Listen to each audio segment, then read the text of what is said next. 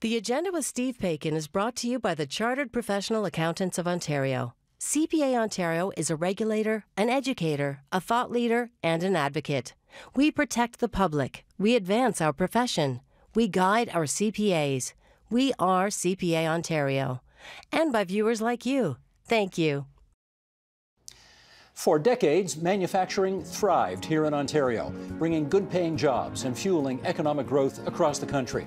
But in a little over a decade, what once boomed has shed hundreds of thousands of jobs. Tonight, where we stand and how a rebound might not be as far off as it seems. Then, a chilling conversation about the baffling and bizarre phenomena of people who disappear, often without a trace, every year in the wilds of North America. It's Thursday, December 3rd, and that's next on The Agenda.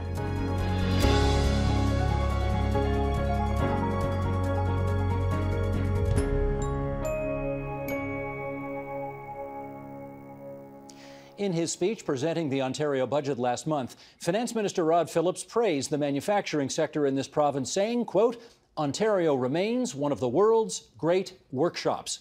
But since manufacturing's peak, more than 350,000 such jobs have been lost here. That got us wondering, how true is it that we're still a manufacturing powerhouse? With us to help find some answers to that, and as is our custom, we'll introduce them from furthest away to closest to our studio.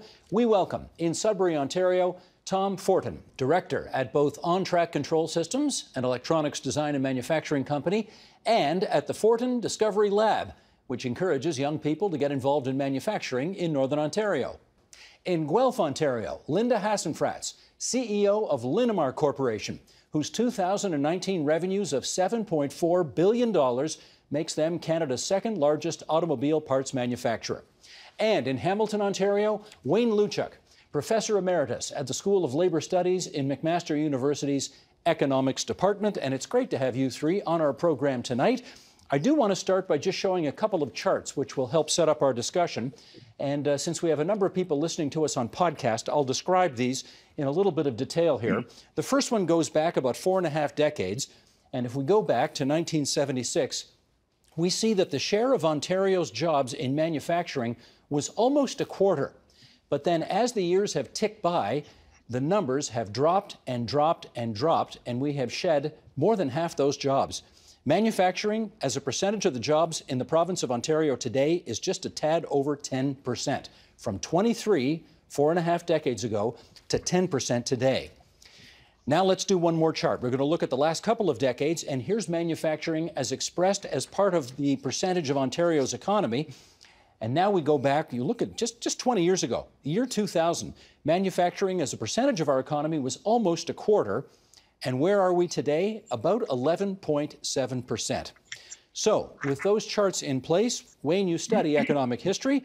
Could you take us back, describe how varied and diversified Ontario's manufacturing sector was when those graphs were way up in a place where we wanted them to be? Well, you know, those graphs really only tell part of the story, because you actually have to go further back to really understand the foundation of Canada's manufacturing sector. So after World War I, Canada really was a global powerhouse. And that's in part because we were part of the British trading network. And that gave us preferential access over the Americans to the markets in Britain, Australia, New Zealand, South Africa. And so actually, we were the ones making their cars, not Detroit. They were coming out of Windsor and out of Oshawa. And that made us the second largest producer of cars in the world. And that gave us the foundation where skills were developed, the infrastructure was developed for a manufacturing sector. Of course, we lost a lot of that after World War II as other places started producing their own cars. And by the 60s, we needed the auto pack to even survive because we had a large number of plants that just weren't producing enough. And so the numbers you showed there, starting in the mid-70s, are a reflection of the auto pack. And the auto packs really did give a boost to manufacturing, particularly in Ontario, particularly in cities like my own, where I worked in Windsor, and the plants I worked at Ford Motor Company, where I made engines, which is very much an auto pack plant. What has happened since is we have just lost sector after sector after sector. And if you think about Hamilton, where I live right now, we used to make elevators, we used to make Levi's, we used to make appliances, we made shoes, we used to make glass bottles, textiles, and whatnot. It's all gone.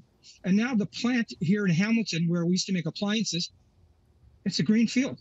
Somebody cuts the grass, but that's the limit of the employment. Well, let me ask you the bottom line question then. You clearly described a situation where manufacturing was the backbone of the provincial economy. Is it still? No, absolutely not. I mean, the numbers you showed right there indicated less than 10% of our GDP comes from manufacturing. If you think about this in human terms, back in 1976, when about 4 million people were working in Ontario, almost 1 million of those were working in manufacturing. Today, about 8 million people are working in Ontario, but less than 800,000 of those are in manufacturing. And so people just don't look to manufacturing for a career. They're looking at other places in the economy for a life. Well, I have a feeling that the woman who employs 26,000 people in 60 plants in 17 countries around the world may want to take issue with some of that. So, Linda Hassenfratz, tell us, for those who say manufacturing's on its last legs, you say what? Well, I couldn't disagree more with everything you've just heard. In fact, when I look at our own organization, we have grown dramatically over that exact same time frame. We've even grown dramatically over the last decade. I mean, if I look at our Canadian operations, because if we're going to, focusing just on Canada, our sales in Canada grew 76% over the last 7 years between 2012 and 2019. Our productivity increased 60%. Our workforce grew by 40%. Now, admittedly, the jobs are changing. We're doing more and more automation on the shop floor. So we tend to classify our folks into two categories: direct employees, who are people loading and unloading machines, and indirect is everybody else. I'm an indirect worker. So are folks in logistics or administration or maintenance, etc. So our numbers have changed a lot. So as I mentioned, since 2012, our overall workforce in Canada by 40%, but we've increased our indirect workforce by almost 70%. Our direct workforce has grown as well, but only about 20%. So you can see that the face of manufacturing is certainly changing. And to me, in my opinion, there's never been a more exciting time to be in the manufacturing sector. And I would strongly encourage people to indeed look to the manufacturing sector as a place to build a career, because there are a lot of exciting things going on, a lot of exciting jobs to be had, and we're doing a lot of important things in terms of coming up with solutions for some of the world's biggest problems, whether it be climate change or bringing clean water or food to a growing global population. Manufacturing is who's coming up with those solutions. So if you want to be part of that, you should join our industry. Well, let me do this follow-up with you, Linda. Is it fair to say that while you and your company have done extremely well, the overall picture is, as Wayne described it, much less buoyant? I wouldn't agree 100%, because I think, like anything, a statistic is made up of a variety of sectors. So I would say the automotive sector, the automotive supply sector, is one that actually has had a lot of growth and opportunity. We're not the only company who is growing and finding new opportunities for our Canadian workforce in the auto parts sector. We've also dramatically grown our Skyjack Access business. So another market where we are growing our business. Like, to me, you grow your business by being competitive, and you are competitive when you're investing in innovation and when you're efficient, when you're improving your productivity, both of which we are doing in spades, which is why we're growing our business so well. But a lot of other companies are as well. And I think a big part of it is because the manufacturing industry in Ontario, in Canada, has really evolved over the last 50 years. We've become more and more a technology company, in fact, by virtue of all this automation and the power of computing and what we can do in terms of automation that we couldn't do let's say, even 10 years ago. So, what we're seeing is in Ontario, we already had this incredibly strong manufacturing sector. At the same time, over the last 10, 15 years, has evolved an incredibly strong technology sector in Ontario as well. I mean, we've got, the second highest density of technology startups in the world right here in Ontario. And what's happened is these sectors have intersected. So we now have what we call advanced manufacturing, which is really, an intersection of this technology expertise along with this strong manufacturing expertise to turn Ontario into one of the world's strongest hubs globally of advanced manufacturing. Okay, Tom, let's get you into this discussion here. And I want to put the quote that we started this discussion with from the Ontario Finance Minister, Rod Phillips, when he said, quote, "Ontario remains one of the world's greatest workshops." Agree or disagree? Well, I'll agree. It's a great workshop, but that's really only half the picture of what you need to build a manufacturing economy. And by a workshop, you're implying what we're talking about is we have the labor and the skills to manufacture things. And then, like I said, that's only half the equation. The other half is advanced manufacturing. And so if you look at, the decline in manufacturing in Ontario, it's, if you're a consumer, it's been apparent to you if you pay attention to where the things are made that you buy from, whether it be clothing or electronics or, in Ontario, we used to make all of our telephones, and then we used to export them all over the world up until the mid 80s, but they had wires connected to them. And so, the loss in jobs is due mainly because of, offshoring production to lower wage countries to be more competitive. And it wasn't that countries weren't buying things from us. It's just that we were making large parts of the, in a lot of cases, the whole product in other countries instead of manufacturing them here. And the consequence of that is very bad. And then Linda talks about advanced manufacturing, and she's right. That's a very important component to building a manufacturing economy. But by offshoring our production, for example, let's look at batteries for electric cars, lithium batteries. They're invented in the United States. The technology was commercialized in Japan, but almost all lithium battery production for the last 20 years has been done in China. They have a huge part of the market, and that's because of American companies like Apple and even BlackBerry, offshoring production to China. And the way you get advanced manufacturing is you manufacture things over and over and over. And so China, as a consequence of them doing the manufacturing, has developed the advanced manufacturing skills to make these devices. Well, let's put up a couple of stats here that will, again, propel our discussion forward. Sheldon, middle of page 3, if you would bring this up. Ontario still accounts for nearly half of Canada's entire manufacturing output. And since 2010, advanced manufacturing industries have generated half of the more than 45,000 factory jobs created in Ontario, and factory output rose 16%. So with that in place, Wayne, I think the fact is years ago, Ontario making things was a big part, as you indicated, of our identity around the world. It was an important part of the face we presented to the rest of the world.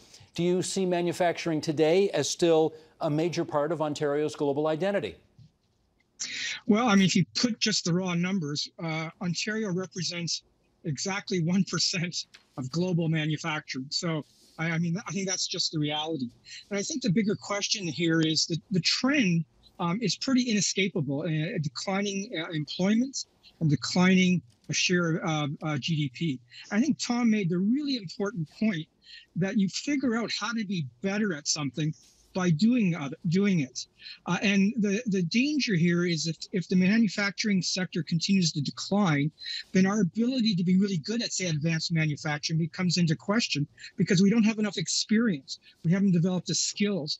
And so I think that, there's a concern that at some point we might have that critical amount of activity to allow us to thrive. Now, I think Linamar, look, there's no question, they deserve 3 gold stars. They've done a fantastic job. I think the new announcements in Oakville and in Windsor and setting up electronic vehicles really speaks highly to some future potential. But I think, really, good manufacturing jobs are built on having lots of manufacturing jobs. And I think at some point, our sector may just be too small to sustain itself without a little bit of a boost from somewhere. Lyndon, do you agree with that? No, I don't. I guess because I look at it a little bit differently. I mean, perhaps manufacturing as a percent of GDP is less, but don't forget GDP has grown dramatically. I mean, in that time frame, GDP's doubled in Ontario. So if our GDP or our percent of GDP for the manufacturing industry has dropped by less than half, then that tells me that actually manufacturing output may be up a little bit. So, to me, statistics, I'm a big believer in data and facts, but I also try and look at not just percentages, but absolute values.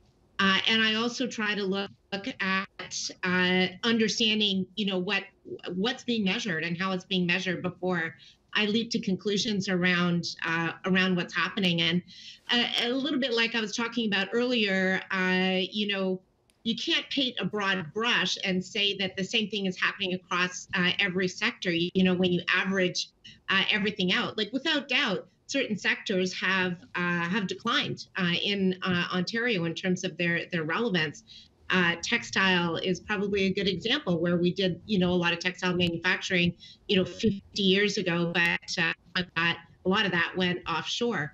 Now, on the other hand, again, I come back to the importance of technology and innovation as being a way to bring back some of these industries. So, for instance, there's a company right here in Canada called Myant, super interesting company, developing what they call textile computing, which is taking tiny electronics and embedding them in threads. So they've developed a technology to do that, and then a technology to be able to knit that thread now into garments that can heat, for instance, that can track motion, and can be utilized in a whole variety of applications, from healthcare to dealing with an aging population to a whole variety of other areas. So, a really interesting example of how technology all of a sudden, makes it competitive in an area that maybe, wasn't competitive when it was strictly based on labor costs. So, I think we can't paint this broad brush to say, manufacturing is in decline, and not every sector is in decline. A lot of sectors do have some interesting growth opportunities. Auto, this example on the textile side, it's a small one piece, but interesting. What's happening with food manufacturing? I mean, we've seen some companies leave Ontario, but by the way, we've seen others come in and others come back. There's a reason for that, because we do have the skill base here. In fact, I feel like we've got a great skill base here that we've certainly been able to rely on and use to grow our business. So, I think we do have what we need. And I would just caution against averages, right? Like if we're averaging out all sectors and then drawing a conclusion that applies to all of them, it's like, having your head in the oven and your feet in the freezer. On average, you're okay, but in reality, not so much. I have a mental picture in my mind right now of that, and it's very disturbing. You're quite correct. Okay, Tom, my curiosity is getting the better of me now. Tom, Sheldon, can we just go to a shot of Tom? You are surrounded by technology right now. How much of any of that technology in the background of your shot was made in either Ontario or Canada? Virtually none of it. So, we really don't have a electronic test equipment industry in Canada, and there's not really much left in the United States as far as manufacturing.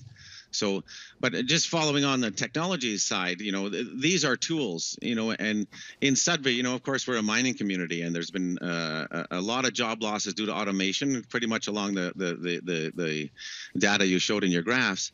But now I think the automation, the job losses due to automation are basically the large job losses due to automation going forward. That's all behind us. Now we're using automation and technology to develop new ways to do mining. So communications underground, remote operation, technologies that enable deep mining, and all these technologies now. And we are generating jobs in manufacturing these things in Sudbury, these types of things in Sudbury. But what they're doing is they're enabling mines to be makes lower grade ores more feasible. It makes the mines to by deep mining we can extend the life of mines, and so it's really the electronics manufacturing in Sudbury is really a tool to make us be the best in the world, and that's what advanced manufacturing and advanced process technology is about. We have to be the best in the world at something to compete, and we're doing that in mining. We're on track to doing that in mining anyway. Well, Tom, let me do this follow-up. When you see a product and you see the sticker on that product and it says made in China, what goes through your head? Well, I find it very frustrating because we have the competencies to build all these sorts of things here, but because of economic reasons, because of labor wage inequities, not that many things are made here. And it's not just the finished products themselves. We have a lot of companies that used to manufacture products here, but now only manufacture parts of the products, where the complex and more expensive things to manufacture are made in Asia. And that's why we're seeing this decline in jobs. And I try not to think about it too much, because the more you think about what's happened over the past years, it just makes you grumpy, and then people don't invite you to parties. And so I like to look forward and think, okay, here's where we are, and let's start talking and let's start moving forward about how are we going to compete in the future, and I think the answers are in specialization, in advanced manufacturing, and so on. Like if you look at innovation, it doesn't matter what industry it is, whether it's mining or automotive or medical devices, and I'm not talking just about the products, the innovation in how things are manufactured. It comes down to three things: electronics, sensors, and software. And these are the things, or the disciplines we have to focus on to add competitiveness, not just for the electronics market, but for all the associated all the manufacturing sectors. So, Linda, do you get grumpy and not get invited to parties when you see made in China? I get invited to parties all the time, so maybe it's my sunny attitude. But personally, I don't think it's a problem. Here's why. I believe that you're competitive when you're innovative and you're efficient, right? So you need more to compete on than just labor costs. So the more technology we can put it into products, and that doesn't mean they have to be specialized products, only, some kind of niche market. It means that you've put technology into something to give it, a better performance, to improve the cost potentially, to improve some other element by virtue of the technology and the innovation. And then all of a sudden, you've got a new playing field from a competitive perspective. If you're only competing on labor costs, of course, it's going to be tough to compete with low-cost labor regions of the world. But by the way, I wouldn't actually put China in that category. I mean, we have facilities in China which serve the market in China. So we've always approached our manufacturing from a sort of localized perspective. So our plants in North America serve customers in North America. Our plants in China serve customers in China, and our European plants obviously serve our European customers. So, because we've grown to the size we have, we've been able to have that kind of a structure in place. We have. So I look at the evolution of our costs in China. I mean, labor costs in China today are dramatically higher than what they were 20 years ago when we first went to China. So I mean, labor costs are increasing at 10 to 15% per year. So I would not characterize China by any stretch as low cost on the labor side. Other parts of Southeast Asia are becoming, are more on the low cost labor side. So again, it's got to be a combination of the technology and the labor. But what's interesting as well is automation is completely changing the playing field again when it comes to manufacturing, because all of a sudden the labor piece is becoming a lot smaller, right? If you're automating more and more, then all of a sudden the labor cost doesn't actually matter as much because you have less of that direct labor out there, doing that loading and unloading of machines. So it kind of levels the playing field again in a very different way. And it's quite interesting because, as I say, we have these plants in China, and we are automating as aggressively in China as we are in North America or in Europe. Partially because of on the cost side, but also because what we're finding is folks in China are just not interested necessarily in a manufacturing job on the shop floor. They're more interested in those same indirect jobs that everybody else is, here in North America or in Europe. So we're automating just as much in China as we are here. So it is kind of creating more of a level playing field on a global basis and really changing the face of manufacturing around the world. Very interesting. Wayne, tell me this. You gave us a long list a little earlier in our conversation of all the things that are no longer made in the city of Hamilton, which were 25 and 50 years ago. It's got a lot of people talking about reshoring, somehow trying to figure out how to get those industries that have left our shores, how to bring them back here. Is that a viable option in your view? Well, I mean, I think it's a challenge, and I think we have to ask ourselves, what do we need to do in order to be successful at that? And I think, as both commentators have suggested, we're not going to be just making things with screwdrivers and ratchets anymore. We're going upskill, and that raises the question: where do those skills come from? So I think what Ontario needs and what other jurisdictions have developed is closer links, say, between the manufacturing sector and the education sector to turn out some of those skills that are going to be needed in this sector. At the same time, I think we need to sort out our how companies interact with government. So right now, someone coming to invest in Ontario, they've got to deal with the municipal government or regional government. They got the province, they got the feds, and in places that are being successful are providing sort of one-stop shopping where someone who wants to invest here can come to an office and get all those things sorted out and have some trust. Now, we did a study of why Toyota located its second plant in Woodstock. A lot of people are saying, why would an auto firm come at all to Ontario given our labor costs? And what we found is what was really important in the Toyota case was a level of trust between those who were making the decision to do investments and the local officials who were going to facilitate how do you get water, how do you get electricity, how do you ensure that things aren't going to change. And so that kind of trust relationship between government decision makers and investors, I think, is really key if we're going to be successful in reshoring some of these industries. And I think the potential is there. I mean, we have smart people. Well, you've just said it, and Linda just said several minutes ago that we have talented people here. We have well-skilled, well-trained people here, which takes me to Tom again. You, in the course of doing your work, speak to a lot of young people who are entering the manufacturing sector.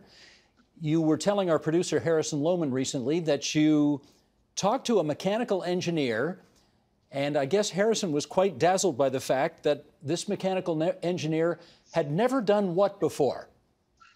He'd never drilled a hole in a piece of aluminum or cut a piece of wood on a table saw, which, it's not as bad as it sounds. I mean, the goal of our educational institutions, or what the goal should be, is teaching these young people how to learn and how to reason and these sorts of things. And it is a bit of a problem that the practical side of things seems to be overlooked to a large degree.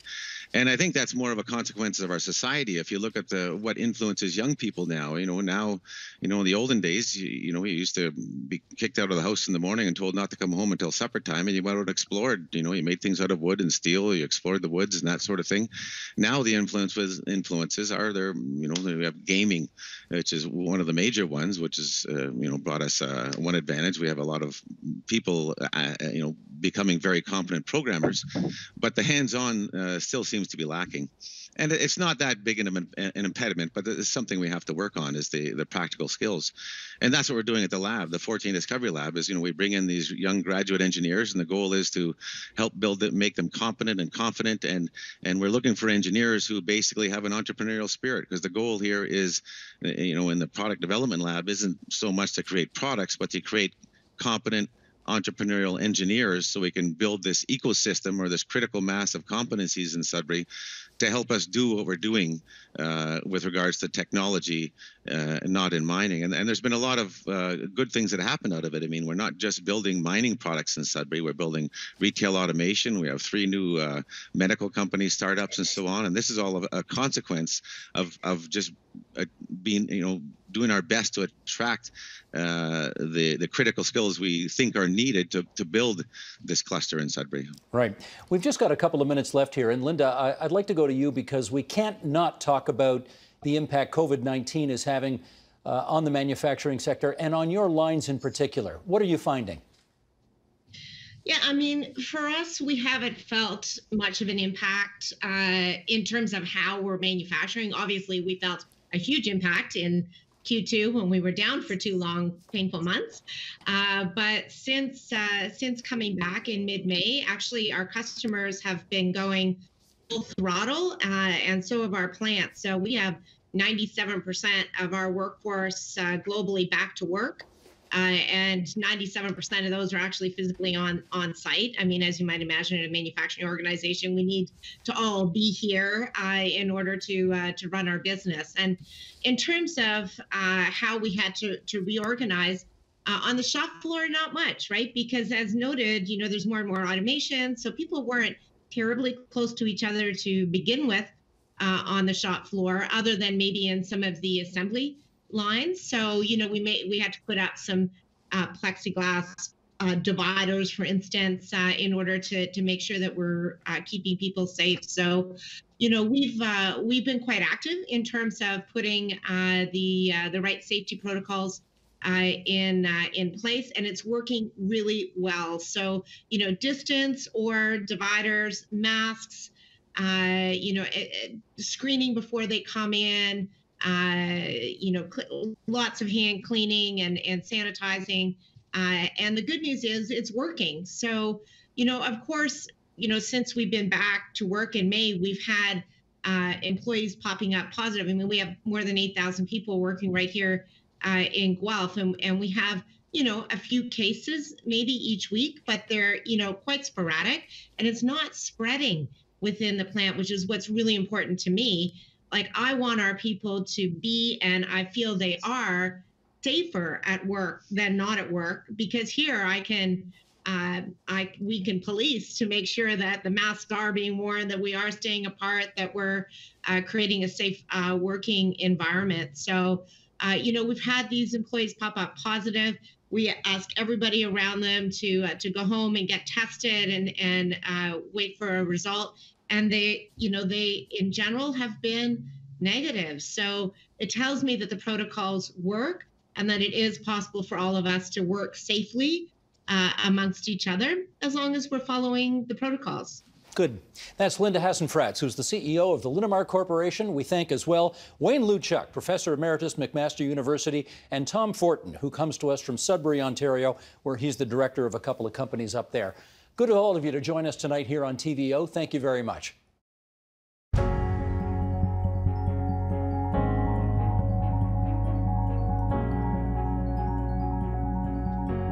Here is a stunning, largely unknown fact. Every year, thousands of people go missing in North America's forests, woods, and mountains. And it's not for lack of effort by all manner of people who go searching for them. It's all laid out in a new book called The Cold Vanish: Seeking the Missing in North America's Wildlands. And it brings the author, John Billman, to our virtual studio tonight from Marquette, Michigan. John, I was just telling you before we went on, this is one of the spookiest books I've ever read. It is something about which I suspect very few people know, so let's dive in. What's A Cold Vanish, the title of your book? Well, it's in this day and age, in the age of technology that we have available to us, that someone can just disappear without a trace is just still mind-boggling to me. And like you say, people just aren't aware of just how many people do go missing in North America's wildlands and public lands. Well, the assumption would be it's a very small number. Do you want to reset our idea on that? Well, in relation to the urban missing, it is still a small number, but the fact that you can go missing and there just are no clues left. So conservatively, in the book, we came up in the States of that there's still 1,600, at least 1,600 active missing persons cases out there. But it's much more than people believe. Well, let me read something here. This is from Kevin Fedarko, who did a review of your book, who writes, "Most of us prefer to measure and celebrate nature in terms of its tendency to delight, to inspire, to instill awe. But there is another metric by which the power of wilderness can be calibrated, which lies in its capacity to take us between its teeth, tear us asunder, and swallow up whatever is left with such ruthless efficiency that no trace remains." Now, you yourself spent months in the Canadian and U.S. wild researching this book. How much do we need to be reminded of the fact that, well, there are places in this world where we are totally at the mercy of Mother Nature, right? Absolutely, Steve. And I think with the media and like I say, that modern technology, we're lulled into this false sense of security. But, even the first world is still really wild. And I don't want to say dangerous, but, the cases in the book, having researched this, it's sobering. So I think it's both exciting that we live in a wild world still, but some caution is appropriate. Indeed. Well, let's go through some of the notable cases that you do chronicle in your book. And let's start with Mitchell Staling. Who was he? Yeah, that's a really strange case, Steve. Mitchell Dale Staling was a Texas resident, 51 years old, and in 2013, he and his family were just doing the typical Western American tourist thing. They were visiting national parks in the West, and they went to Mesa Verde National Park in southwestern Colorado, and it's interesting because he became the only missing person in the history of that national park. That is bizarre indeed. Is there a working theory as to how he went missing in the first place? Their RV had broken down and they were just visiting literally the museum gift shop. And from the parking lot, you can see some cliff dwellings. And there is literally a wheelchair path paved to the dwellings. And it was 100 degrees Fahrenheit. It was a hot day. And he wasn't planning on going far. And he got to the dwellings and then decided he would go a little further down a trail that was a more rugged trail, but still very much tourist friendly. And some tourists from Europe claimed that they saw him, but that's the last that anyone had any contact with him. And he had a bad back. He wasn't prepared for a long outing, and rangers searched for him thoroughly, and it's really strange that they couldn't locate him on that day. What's new about that case? In September, mid-September of this year, his remains were found, but the mystery is still really deep on that case. It's unlikely where he was found. He was found in an area that had been very thoroughly searched previously, 7 years prior. And I don't know if it's coincidence or not, but that same week that Dale's remains were found, the remains of 20 indigenous Native Americans were reburied. They had been taken to Finland in the 1890s by an archaeologist, and it just so happens that the remains that had been missing for 100 years coincided with the discovery of Dale's remains, which had been missing for 7 years. Let's do another notable case. Who's Michael Linklater? Michael is, that took me to Ontario, Northern Ontario at the Abitibi River. And Michael was a 44-year-old Cree gentleman whose family reported him missing in 2003. And that's another really strange one because some people think that he's still out there in the bush alive and just doesn't want to be found. I spent 10 days up in the bush of Northern Ontario with a searcher who specializes in cold cases in really remote places, searching for Michael. And we found some clues, but we didn't find him. What does his brother still do to this day? Leaves food and warm clothing out for him. So he clearly thinks he's still alive. Yes. Yeah. Is there any reason to believe that he is? Yes, he's a keen survivalist. He's a hunter trapper. If anyone can survive out there, it would be Michael. Now, admittedly, this question's a little grim, but let's do it anyway here. When the corpses of the missing are found, they're very often unclothed. Why would that be? Yeah, people suffering hypothermia oftentimes will shed their clothing, Steve, because they feel like they're actually burning up. They're feverish and very, very hot. And so searchers will sometimes find articles of clothing, and that's how they can track somebody. But the real mystery is, what led to the person succumbing to hypothermia in the first place, and that's largely the unanswerable part of that condition. There's another oddity as well, which is sometimes when bodies are found, they are found in areas that have already been searched or right beside a trail where people have walked by and yet somehow have been missed. How does that happen?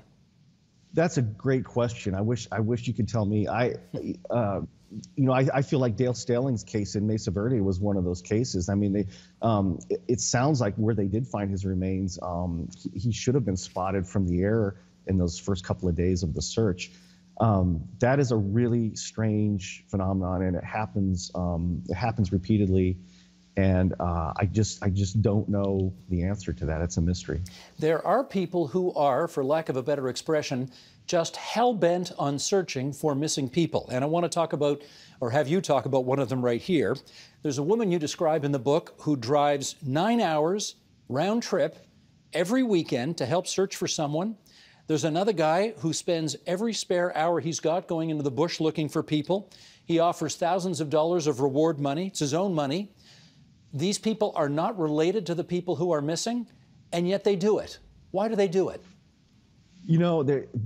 I've learned throughout the research for this, Steve, there are so many people out there with huge hearts, and they want to put their skills to use in helping these families. And the story that really doesn't get told when it comes to missing persons is the people who are left behind. And I feel like largely these people who are dedicating their finances and their time and their skill sets to finding some answers are really doing it largely for the families. And we're not just talking about people out there, putting their hiking boots on and going out for a few hours. Talk about some of the lengths to which they'll go to help search. Michael Niger lives here in Marquette County, Michigan, and that's a strange happenstance that I tried to find someone with his skill set who was as dedicated to him, who searches in the remote territory that he does, and I couldn't find anyone anywhere. He spends a lot of time in Ontario. He has a lot of cold cases that he's still working on, and many of them are on the North Shore of Lake Superior and throughout Ontario.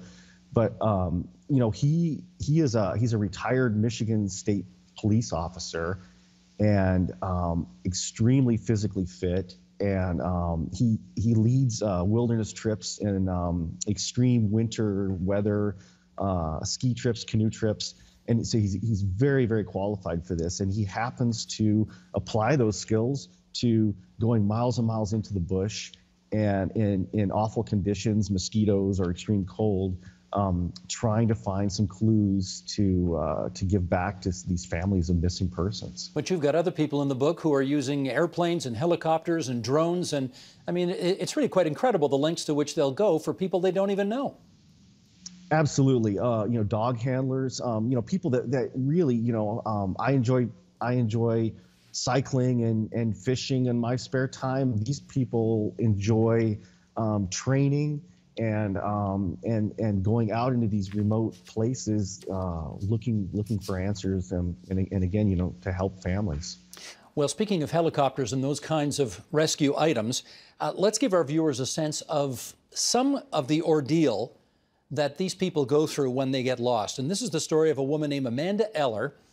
She was supposed to be out for a jog in Maui, and it became a 17-day horror show. Here's the story.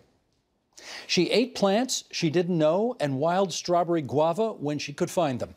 For protein, she swallowed an occasional moth.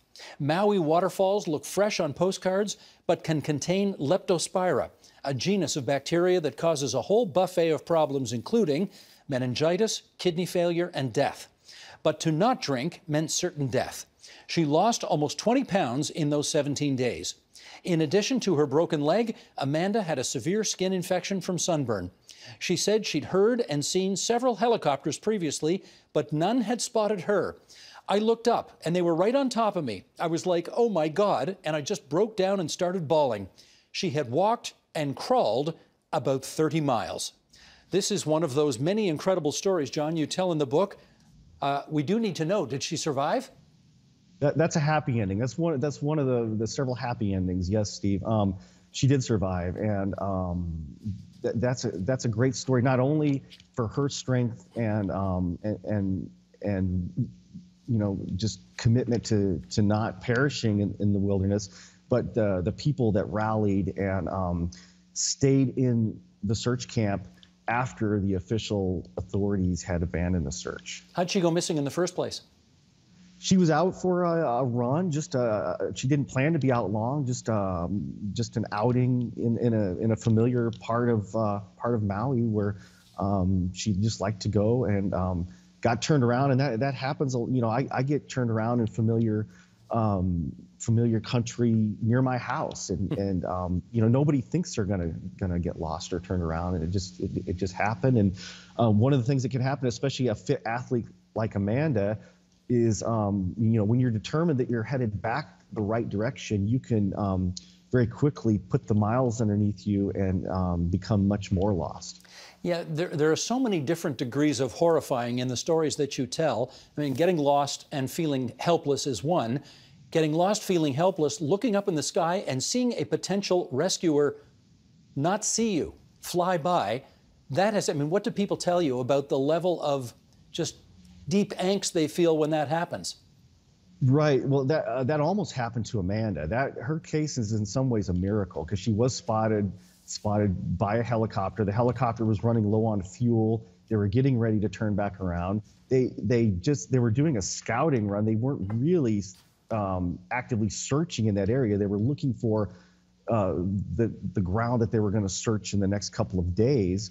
And so everything fell into place, and it, you know, that's about as close to a miracle as you can get. But yeah, the emotion that she went through is just other human. Mm-hmm. We do need to talk about the families that are left behind. Even if there's a happy ending, there are families that go through, you know, lengthy periods of time where they don't know what's going on. And you describe an emotion that they go through. You describe it as frozen grief. What do you mean by that? Yeah, well, there's a psychologist named Pauline Boss who also calls it ambiguous loss, and she says that it's the hardest thing that a human being can endure. Your loved one is missing, and you don't know why, you don't know where, you don't know how, and it's just, you know, having spent time with the families, especially Randy Gray, the father of sort of the main case in my book. I don't, as a father myself, I don't know that I could endure what some of these families do endure. So it says a lot about human strength and heart. Well, you should, you can go into some detail there. His son Jacob Gray went missing, and Randy basically said what? He said, I'm going to find my son, and you know, it's interesting. You know, I see families split when they don't know what happened to their loved one. They don't know whether their son or daughter is alive or have perished. You know, there are optimists and there are pessimists, and I understand the pessimists, but Randy Gray is my new model of the ultimate optimist. He would wake up every morning and just say, what am I going to do to find my son today? He liquidated his successful construction business in California, essentially moved into a camper a mobile home, and hit the road. And we spent time in Washington State and Western British Columbia. And I've never seen a human being with so much determination and dedication. How did Jacob go missing in the first place? Jacob was a keen surfer and athlete, and he'd just gotten into touring cycling. So he was planning on a cross-country trip from Washington State to Vermont, and he was preparing gear and doing some test runs, and he had loaded up his bike trailer, a renovated child carrier, full of camping gear. He had fishing rods, he had a bow and arrows, and he wasn't planning on going fast. He was just gonna live off the bike. And he went out on what they think was a test run in a storm one night in April of 2017. And rangers discovered his bike and trailer and gear along the Solduck River in Olympic National Park. And that's all they knew. And the early assumption was that he somehow fell into the river and drowned. But his father, Randy, knowing that Jacob was such a skilled surfer, first of all, doubted that theory. However, Randy himself is an elite level surfer, and it was something to see watching how he and his friends searched that river. They literally overturned every rock at the bottom of that river, and so what they could do then is eliminate the probability that Jacob perished in the river. He's somewhere else. And so Randy believed that his son, was athletic, healthy, strong, smart. He was out there in the world and just on a walkabout, he called it, and didn't want to be social for a time being. And so that led us not only in the park but outside the park, searching for his son. And Randy never had a day where he thought, my son is probably dead, but I'm going to keep looking anyway? He may have, but I didn't see it. From sun up till past sundown, it was we're going to find Jacob. He would talk about Jacob in the present tense. When I find Jacob, I'm going to give him back his surfboard. I'm going to give him this camper. It was really Randy Gray's spirit is pretty incredible. It's interesting you say they talk about their kids in the present tense. Do they, if the children are not found, do the parents ever stop talking about their kids in the present tense? I believe Randy Gray would still be talking about Jacob in the present tense. That's a really good question. And what effect does time have years and years and years after someone has gone missing? I don't know that anyone ever gets used to the idea. But I know Randy Gray would still be talking about Jacob in the present tense. It is completely understandable that some parents turn to the supernatural world for answers, such as what? Well, in Jacob's case, Bigfoot. And, he of course, social media comes into play, and the Gray family got a Facebook message from a Native American and Indigenous woman in Washington State who lived at the base of Mount Rainier. And she claimed to have spoken to a family of Bigfoot who knew where Jacob might be. And so, the one thing, Steve, you'll do when your son goes missing is you'll follow leads that previously you would think were wild hares and just make believe. But when you have few other things to go on, you'll go meet with a woman who claims to speak with Bigfoot.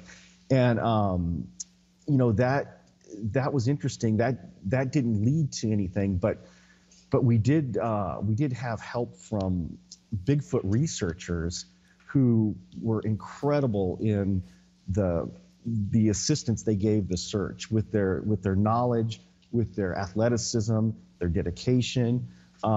So I came away from it with, I think I went into this as a skeptic, and I came out of it just with a tremendous respect for these people who believe in things that you could assign to the paranormal.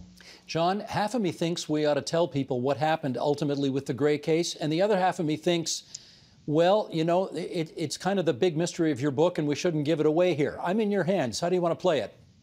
Well, yeah, you know, I wish that Randy could go on speaking about Jacob in the present tense, and unfortunately, that's not true. But they do have some answers in what happened to Jacob, and I think there is a sense of, I hate to even call it peace, but there is some sense of you know, what the proverbial closure that the family could have. I guess I maybe won't go into how he was found, but he was found. And the story did not have a happy ending. Right. Just finally, you wrote that you dream about these missing people a lot. That's what you said. Do you still? I do. Oh, wow. Steve, I wish I could turn it off. And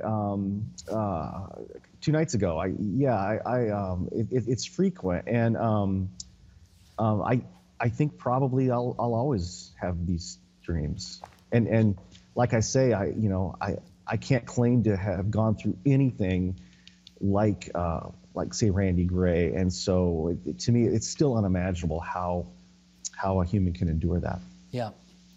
Well, John, we've had thousands upon thousands of guests on this program, but I'm pretty sure I'm on safe ground in saying we've never before had a guest that lived in a log cabin on the Chocolate River in Michigan.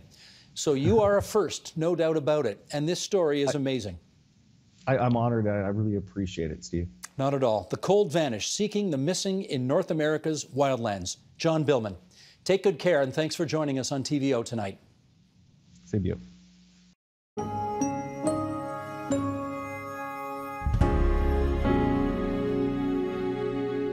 And that is the agenda for Thursday, December 3rd, 2020. With COVID-19 vaccines beginning to come on stream, tomorrow, Nam Kiwanuka finds out what capacity Canada has to manufacture what we need here at home.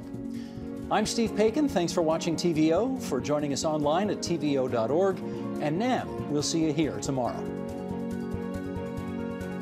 The Agenda with Steve Paikin is brought to you by the Chartered Professional Accountants of Ontario. CPA Ontario is a regulator, an educator, a thought leader, and an advocate. We protect the public. We advance our profession. We guide our CPAs. We are CPA Ontario. And by viewers like you. Thank you.